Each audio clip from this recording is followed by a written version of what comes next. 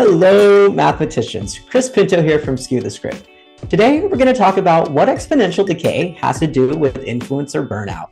Let's skew it.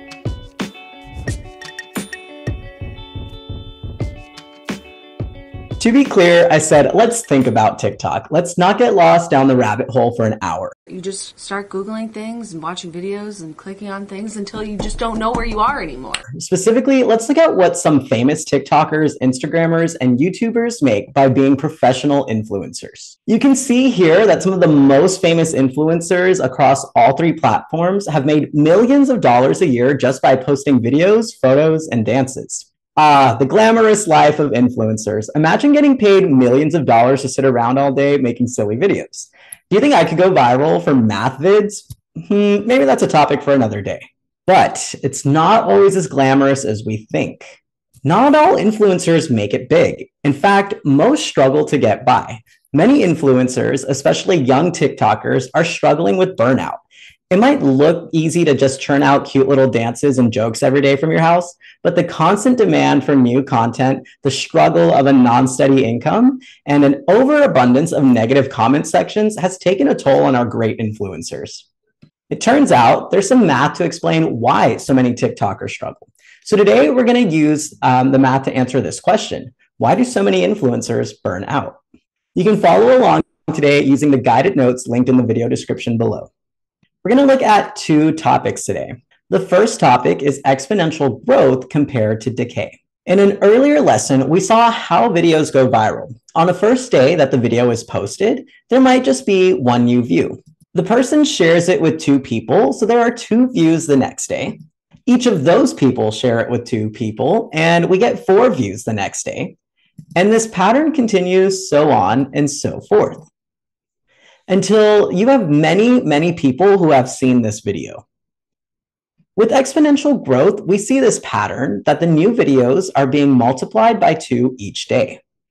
Once we plot this data on a graph, we see that the growth is slow at first and then accelerates over time. But what happens when a video doesn't go viral? Okay, let's say our new goal is to become an influencer. We make a video and we share it with 32 friends, hoping it'll go viral. Unfortunately, the video isn't really that popular and only half of our friends share the video. This repeats. So we start out with 32 views. Since only half of those people share it, we're down to 16 new views the next day. Then only half of those folks share it, and it only has 8 views the next day. And so on and so forth. This time we see a different pattern. To get from one y value to the next, we're going to multiply by 0.5 or by half. Let's graph these views so that we can see the trend. I'll start by plotting the data and then connecting the dots here. We can see this curve, which we call exponential decay. Take a moment to pause the video and answer this question. What happens to the number of views over time? It's going down. Fewer people are watching the video each day. Pause the video and answer this question. What happens to the rate of change of new videos over time? Well, at first, it's declining very quickly. But then it seems to level off and the decline slows over time. So how can we represent this exponential decay in a mathematical model? Let's look at that next. Remember the pattern we noticed. We multiply each y value by 0.5 to get the next y value. We saw in a previous lesson that repeated multiplication can be represented with exponents. In the exponential growth lesson, we were multiplying by 2 repeatedly.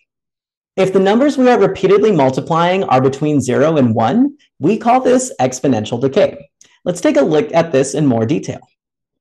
On day 0, we have 32 new views. On day 1, we have 16 views. We can rewrite this as 32 times 0.5. On day 2, we have 8 views, and we can rewrite this as 32 times 0.5 times 0.5. This continues for the last 2 rows. Let's take a closer look here.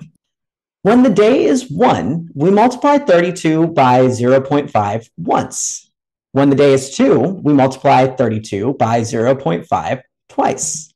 And the same is true for days 3 and day 4. So instead of writing 0.5 times 0.5 and so on, let's just rewrite this as 0.5 to the 4th power. Whew, that's much easier to read and write. Let's do the same with the other rows. Very nice. So now let's double check our work here. 0.5 to the 0th power is 1, and 32 times 1 is 32. So this checks out. 0.5 to the first power is 0.5, and this times 32 is 16. Our work checks out again. Let's check this one more time. 0.5 to the second power is 0.25. This quantity times 32 is 8, and it looks like this works out. Now that we've established the pattern, let's write the model. We'll start out with this. Y is equal to A times B to the X power. We'll let the X variable be the days since the video was posted, and we'll let the Y variable be the number of new views. The A and B values will be different for each model that we create. Let's start by considering the decay rate, or the multiplier. This is the number that we are multiplying Y values by to get from one day to the next. In this case, this is 0.5. Now let's think of the start value, or the y-intercept. This is the y value when x is equal to 0. In this case, this would be 32. That's how many people we shared our video with initially. So we'll replace A with 32. And there we go, a shiny new mathematical model to show our exponential decay. Let's do a quick check to make sure our model works.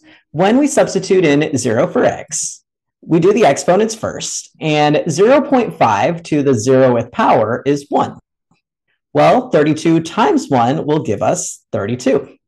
Let's test one more point here. If we substitute in 3 for x, and then do the exponents first, we get 0.5 times 0.5 times 0.5, which is equal to 0.125. And 32 times 0.125 gives us the quantity of 4. And now for the truth about viral videos. Even if a video does go viral, it won't experience exponential growth forever. Eventually, the views on a video will peak and then decay.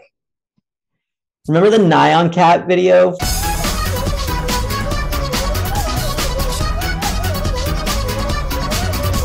This graph shows the number of times that Nyan Cat was searched on YouTube after it was posted in 2011. Pause the video to try and answer this question by yourself. Is an exponential decay model appropriate for this data? Well, here at the beginning, it looks like exponential growth. And here we can see a peak when everyone has Nyan Cat stuck in their head. Then we see this slow decline. First, it's quite rapid or steep. Then the decay slows down and eventually levels off. So that second part of the graph is exponential decay. Eventually, Nyan Cat's viralness wore off and the number of new views each day decayed. Now that we've seen exponential decay models in action, let's get back to our original question and have a quick discussion. We saw at the beginning of the lesson that young influencers are burning out quickly. Let's look at some direct quotes from the New York Times. As quickly as creators rise, they can fall. One TikToker in Toronto said that as soon as you get a taste of being a celebrity, it's gone. Another said that it's really stressful having a decline in views affect your financial stability. So take some time to think through this question on your own and then discuss with your class. Why do you think creators' content can rise and fall so quickly? Try to use the concepts of exponential growth and decay to defend your answer. Next, consider whether or not you think becoming an influencer is a steady, long-term career choice. Explain your answer. Thanks for following along today. I hope you learned something new. We'll see you next time. Oh, I forgot to let's skew it. All right.